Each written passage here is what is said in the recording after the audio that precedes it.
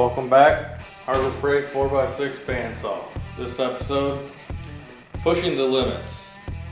I've had this piece of railroad tie for quite a while. I've kind of roughed out a horn for an anvil, and I've used the surface for an anvil quite a bit, but it's always been too long.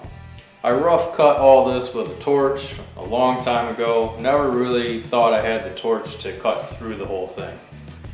Now that I've got this saw, I'm going to test its capabilities.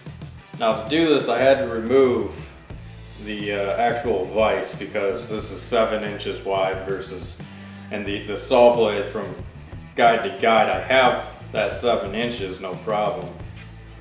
Figure the worst that'll happen is I'll trash a blade, so let's see what we get.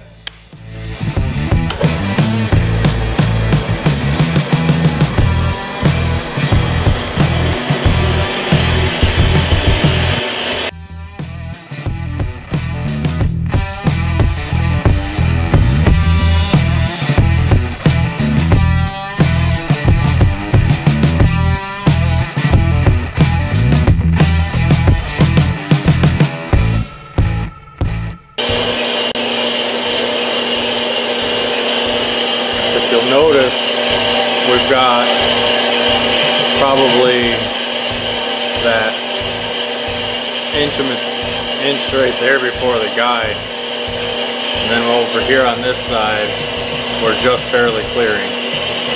So that's what led me to this crazy idea of being able to cut this, just having to take the vise off.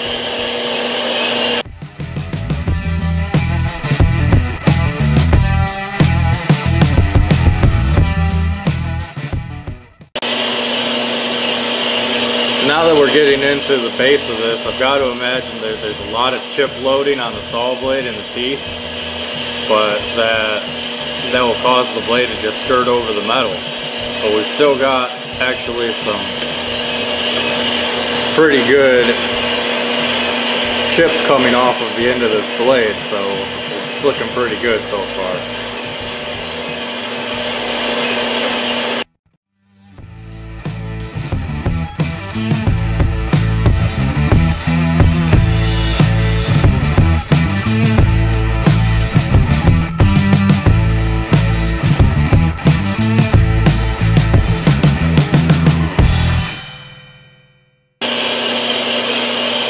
Actually, it looks like with the angle of the saw, I know you can't, let's see if we get you the view.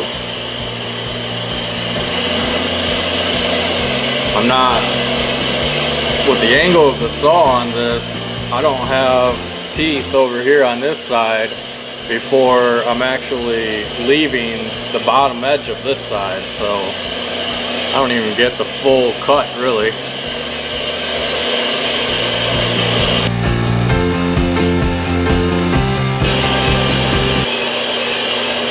I guess all that really matters is I continue to get the chips coming out of the blade here.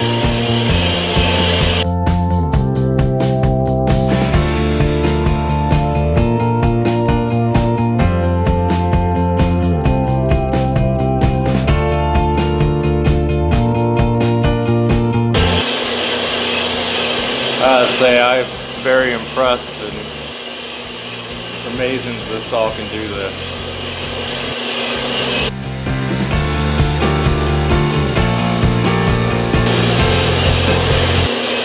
So at this point I can noticeably flex the piece of material.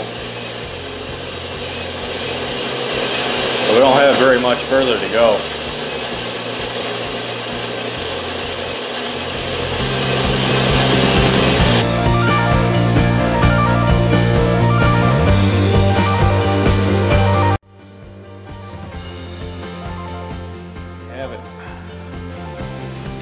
One clean saw cut.